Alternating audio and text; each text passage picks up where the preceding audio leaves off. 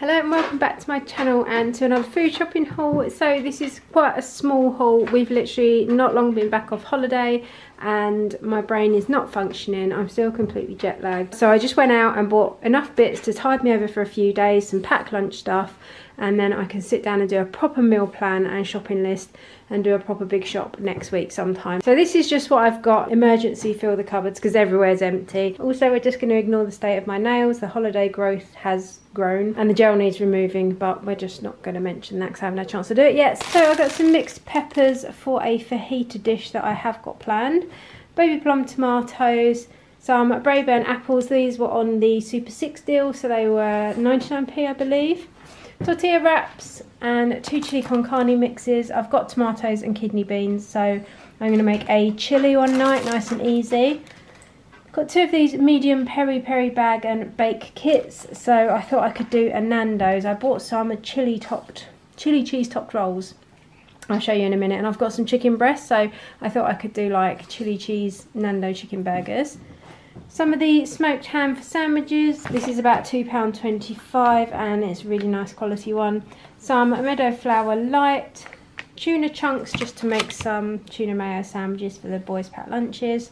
Meatsters and cheese strings. I have decided actually since I've been away that I'm not going to buy these so often because they work out ridiculously expensive and they're just not good value at all.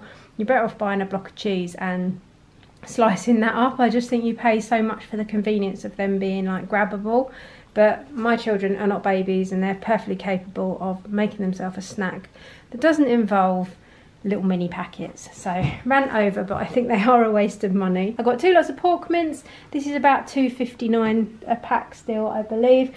I was actually shocked with how much things have gone up in just like the few weeks we've been away.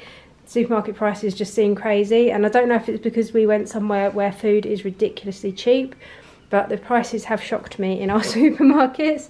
I did get some of these Sun Yan noodles. These are the Tom Yum ones and the Asian style chicken, and these are only 29p and these are actually really nice flavour. I got a protein yoghurt, just one, not quite sure why I only bought one, but there you go. Some cheese singles and some German pepperoni slices. Apparently these are new in, £1.50 for 19. I thought they might be nice for sandwiches. Some wonky black grapes that actually look really nice. They look like really big, like fat juicy ones. Some of the fake Greg style sausage rolls. They're just handy to chuck in the freezer and pop them in the oven for a quick snack or something. Garlic granules. 2 lots of oat milk, which is 109 still.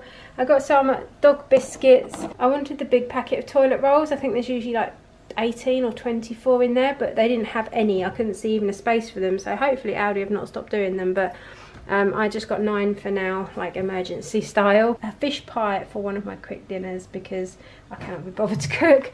And then they had these 4 chili cheese topped rolls. I thought they looked really nice.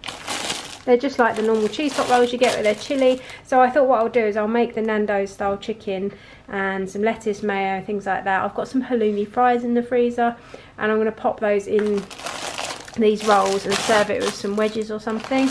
Macaroni, because I was tempted to do a slow cooker macaroni cheese. And then I really just needed to stock up on like packed lunchy bits and snacks for the cupboard because we just haven't got anything. So I got some of the oats and granola bars.